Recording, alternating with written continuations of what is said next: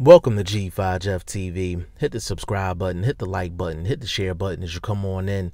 Big shout out to the sponsors of the channel, my boy Fast Classic. This mixtape is in the description box. It is absolutely free. Definitely give him a download, give him a listen. And my boy Matt, definitely check his apparel out on IG at We All From.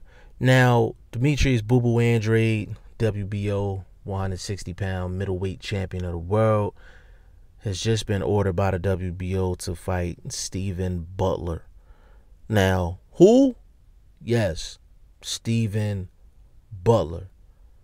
Yes, it sounds like a math professor, but that's who they want for Demetrius Andrade to fight. Now, I've never seen Stephen Butler fight before. Of course, I'm going to do some homework on him to see if he's any good, and if he is good, if he's good enough to give Demetrius Andrade some trouble, or to the point to where Demetrius Andrade may possibly need to be on upset alert. I'm definitely going to check out Stephen Butler and see what he can do. Like I always say on the channel, just because I've never seen a guy fight before doesn't mean that he can't fight. And I'm definitely going to check out Stephen Butler. Now, Boo Boo Andrade got a victory over Selecki, I think, in the end of June. So it's been about 90 days. So they're requesting this fight basically as a mandatory. So in the boxing landscape, these champions, they got to get their mandatories out the way. You never know when the sanctioning body is going to order a fight for a champion, you know, for them to face their mandatory. So this is one of those classic situations.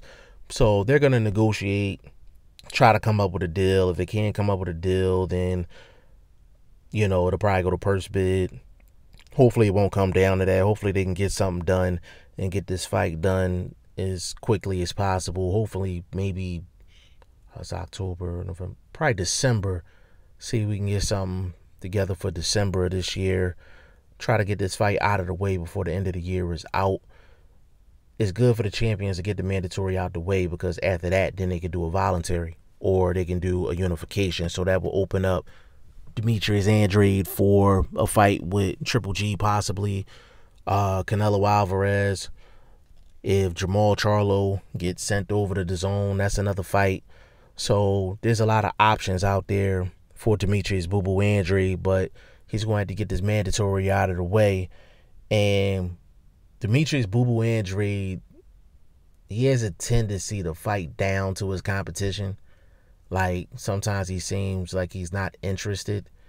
To be honest with you, I'm just happy that he's active. If you know the history of Demetrius Andrade, what goes on with him as far as the business side of boxing, it was hell, you know, years ago. But since he's been with the zone, he's been busy, he's been active, and we are seeing him primarily on a regular basis compared to what he used to do. So I don't even mind this mandatory. I just want them to get it out the way before the end of the year is out, so it'll open up Demetrius Andrade for bigger fights for 2020.